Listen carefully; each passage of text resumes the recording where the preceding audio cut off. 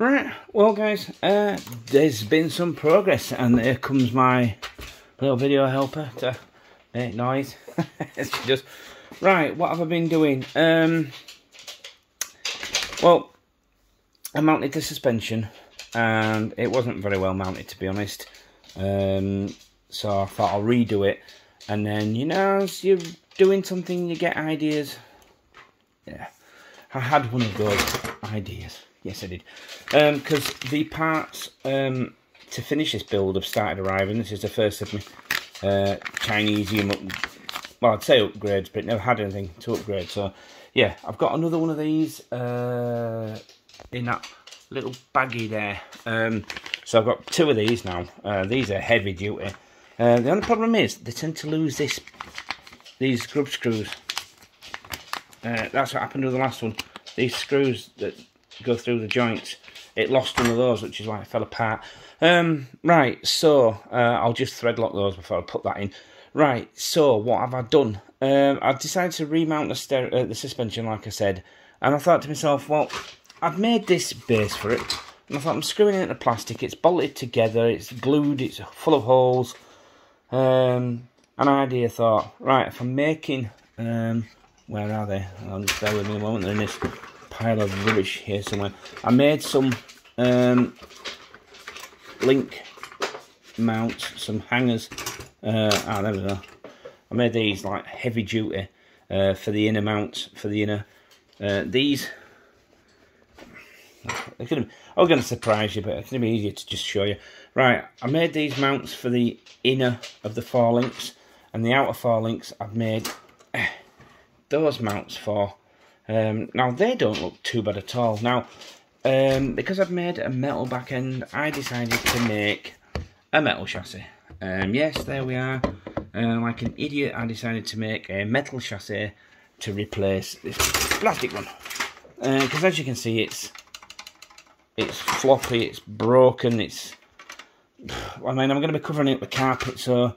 Anyway, for anybody who wants to make anything out of metal, get yourself some cardboard, and that's the best way to get your cardboard. Yes, I had to drink the whole pack to get the empty case. No, I didn't, but that's what I told my wife. Anyway, right, so what have I done? Now, this is all aluminium, but because it's all metal, it's starting to feel a bit of weight now. I've made the back end. Long story, for any of the new subscribers, I have two of these. This one's an Excursion.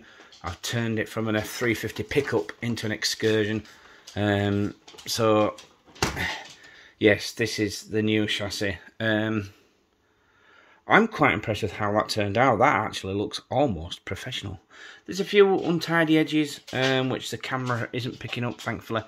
But like I said, this is all metal, and it doesn't actually weigh much more than it did before with all the seating in. So yeah, yeah, I've got to. What have I got left to do? I've still got to end the transmission tunnel. I've got to flare the end. I need to decide whether to try and open that out because it's aluminium, or make an extra piece, like a cone on to go on the end of that. I think I'm going to use some thinner stuff that I've got lying around, that's more malleable, because this is it's reasonably thick stuff actually. So yeah, so now we've got the transmission tunnel all sorted out, which was full of holes and also joined together. So yes, it's starting to look. Now this just nicely fits in here, which wasn't really intentional. That was an accident. But yeah, yeah. It's been a long, tiring day. I'm a bit stressed at the moment because my real car decided to take a shit, and the gearbox is gone. So the good news is I'm making progress on this. The bad news is I'm just about to spend £800, which is about $900 on my real car. So any money I had for stuff has gone. What I've bought already is what's coming. I'm not sure when I'm going to be able to buy anything else. And I had all sorts of projects lined up. I got money for Christmas. I had £200. I sold some bits and bats, some birthday money and Christmas money I did together. I had like £300. I was going to buy some alloys for my car, and I thought, do you know what? All those dozens of little bits for my cars, for these that I wanted, I will buy those. And my real car decides to screw that up every single time. Anyway, so hopefully when I've got my car fixed, because I'm off work today because I've no car. I took a couple of days off. I thought I can't walk into work, and because I walk for a living, being a garbage man, a bin man, I walk most of the day and then walk home as well. I just thought, no, I'm not doing that. Yes, so I will need to trim those down, although the bumper nicely fits onto that, so I may leave that as it is and reuse the original bumper. I was going to make a bumper. I've stopped for today because I have arthritis and all this metal work, it's like, even though it's only thin aluminium, I am struggling, man, struggling. Anyway, so that's all I've done for now. Just thought I'd show you. I'm quite impressed with that. Now, it's held together with screws at the moment. I have some JB Weld, which is what the back half is bonded together with. I will put JB Weld in it and then remove the screws like I did with the back. And that has held up really well. I tip this thing around all over the place.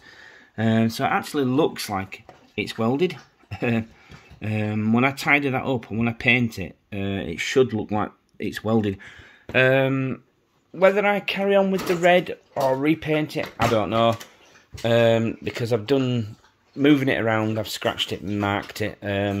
So now it's a good time to, if I go for another colour change. It ran a cheap paint I use, so I might actually sand it down and repaint it with proper paint. Now, because I haven't got, that's what I meant to say, because the inner links aren't really fastened in, I just screwed them at set holes. The axles aren't lined up properly. When I line them up properly, obviously you can see the knot, like the knot in the middle. So I will have to adjust those. Yeah, as you can see, look, they're just held on with cable ties. Still holes that were in there. Right, now when I broke this, I managed to do this one intact. This one I broke at both ends. I'm going to redo that with JB Weld and take the screws out of that as well. Because by the time I've screwed these chassis rails into this chassis, it'll be strong enough to take its licks. I mean, if I'd have picked this up by that part of the car before, there would have been cracking and clunking and all sorts, but this thing is pretty rigid, and it's not going to be anywhere near as heavy as the other one. So yeah, there we go. Just a brief update this time. I've got to make the front inner fenders wheel wells now. Not quite sure what material I'm going to make those out of. I have some like really thin, it's like 0.2 mil aluminium sheet out of a printing machine. I'll show you that in the next video.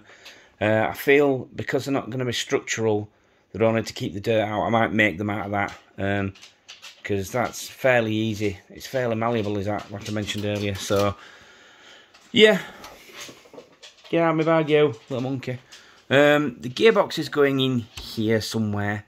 I've worked it out. I can get the motor and the battery and the electronics all in the front here. I'll just sort of like have the battery mounted here behind the grille. I'll just sort of slot it in. I'll find somewhere mounting that. The gearbox can go there, and then I'll just sort of randomly place the electronics. So everything's at the front, all the wiring's at the front. The drive shaft from the gearbox to the transfer case is, well, actually the easy part. Oh, that looks sweet. Yeah, so there we go. Yeah, anyway, thanks for watching, guys. More as soon as my hands are able to bend metal. Thank you, and bye.